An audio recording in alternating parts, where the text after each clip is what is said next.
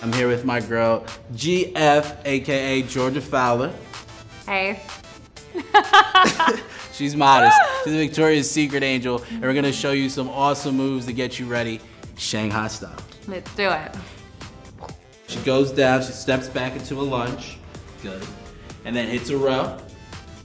And then we come up strong, find that balance on a single leg, and then hit a curl, coming down nice and controlled. I like always adding kind of compound exercises into one fluid movement because you get more bang for your buck and it gets G working a little bit more and staying focused. Go down in that nice controlled hinge. There you go, making sure you keep that balance. And then just hit that pivot, keeping control, pausing at the top, coming on back down controlled, really working those abs. Basically having a lot of compound movements and then combining them efficiently. I have this band and I'm making sure I'm giving a little bit of resistance so she pushes those abs up, those hips forward, and then she's just moving. There you go, good quick feet, good quick feet. If you guys don't all have these bands at home, you can do this with any wall that you may have. Georgia has a very good torso angle, her knees are raising up, and it also keeps your abs engaged. Slight bend in those knees, the arms are bent up as well, and we're just coming in, nice and up. Now what Georgia focuses on is moving from the middle of the back. This allows for some great strength here for about 10 reps, nice and easy.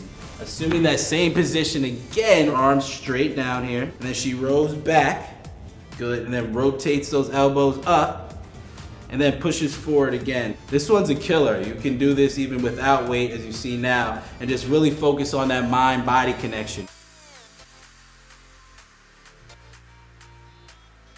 We're gonna hit it 3 ways. So coming on back down, she comes up slightly forward, yep, then straight out, good, and then straight back.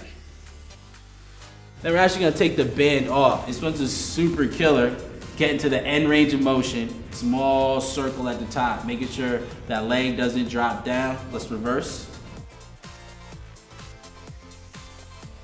She's gonna lay on her back, she's gonna lift her leg up. Gonna take the elbow to meet the block. She's gonna try to drive through the block. I'm gonna try to hit this block out.